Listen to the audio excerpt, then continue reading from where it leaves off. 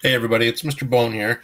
I'm going to go through how to do a 6-frame summary with you. We haven't done one yet this year, so I thought that I would help you with the directions.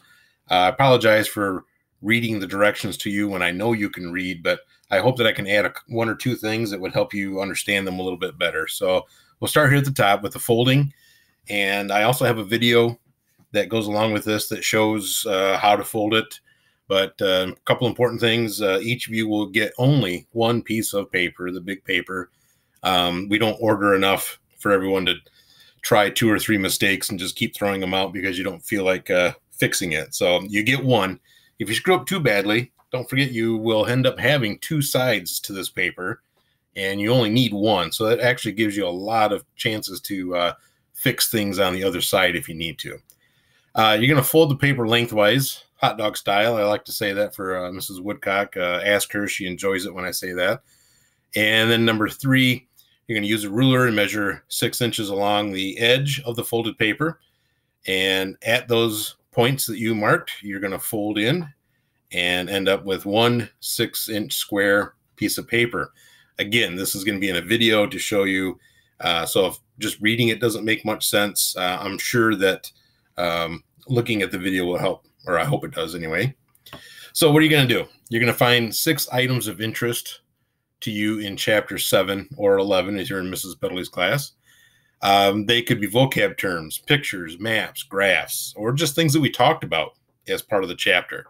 For instance, if we've taken a look at any videos or anything like that, you could use parts of those things. But the important part is try to think of things that you think might be on the test. After all, this is part of your reviewing for the test. It's to help you get ready for the test. And it's not just something to take up some time during the week. So try to think of things that you think might be on the test. Take a look at the Kahoots. Take a look at Quizlet. Take a look at the Jeopardy, all the things that we posted for reviewing, and maybe pick some of those items. Make a list of those items on a separate piece of paper so that you know exactly which ones you're doing and that you've spelled them correctly. You're going to see in a little bit that spelling is going to be extremely important.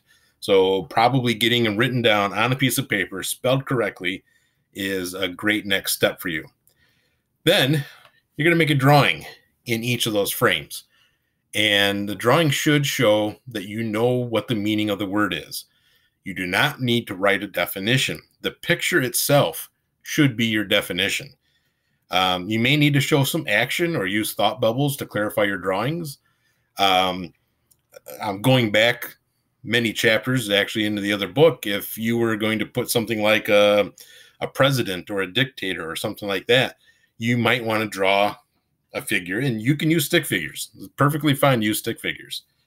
But maybe you need to draw a call-out bubble that explains something like, oh, hey, the people voted for me because I'm the president. Or on the other hand, it could be, I'm taking charge because I'm the strongest, I'm the dictator. So those kinds of things could help Mrs. Peddlety and I both understand that you really know what the meaning is and not just draw a picture of a person with a top hat and say, well, that's a president because he has a top hat. That doesn't really show that you know what it means. Last, at the bottom, you're going to label each of your items. For example, in this chapter, maybe you chose tributary as one thing to draw.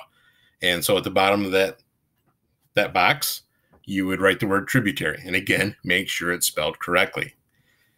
Now, how do we grade it? Well, you need to fill each of those frames that you've made. Don't make a tiny little drawing at the bottom and expect full credit. You get a 6 by 6 inch square and you need to fill it up the best you can. You need to color each of the frames. Coloring has to be in each frame. If it's not, it doesn't get full credit. Colored pencils or whatever Mrs. Peddley might use are also going to be provided.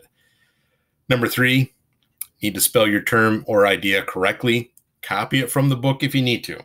I realize not everybody's great at spelling, but everybody can take a look in a book and copy one letter at a time and make sure you've got it spelled correctly. Because if you don't, that's a 5-point deduction.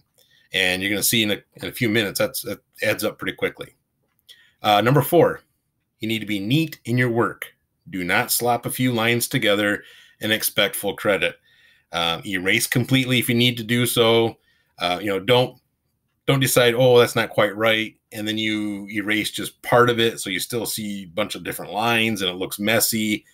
If you have to erase, fine, but make sure you do it completely. Make sure it's all gone. Make sure it looks nice and neat. Neatness is the important thing. And again, what you need to try to do is your best work, no matter what. So if your best work is stick figures, then fine, make it stick figures, but make them neat stick figures. Number 5, you need to make sure each frame is labeled correctly. So in other words, don't put tributary at the bottom and have a picture of a lake or, something like that, because that's not correct. They need to match. 6, now I'm not an artist. I don't think Mrs. Pedley is a professional artist, so we don't expect you to be. I do not grade on artistic ability, but I can certainly tell if you did not make a real effort to do your best. If you just slop something in, it is very, very obvious. And if you slop it in, you're going to get a sloppy grade. Number 7, you get 10 points per frame. 6 frames make 60 points worth of an assessment. That's a test grade. So again, if you miss 5 points because you don't spell anything correctly, you've gone from an A to an E on each of those frames pretty quickly. So make sure you're doing all this to the best of your ability.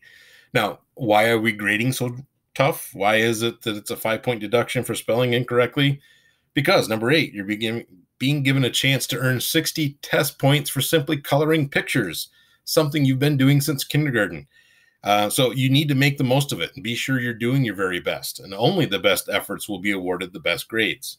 So make sure you take this opportunity. This should be, and what my 7th graders all realize at this point, is that this is a great way to help build your grade or pad your grade if you've already got a good one. And they, at this point, take very full advantage of it, and you should too. So hopefully this helped you understand what you need to do. Sorry I can't be there to tell you in person today, but I think this should get it done for you. So thanks a lot.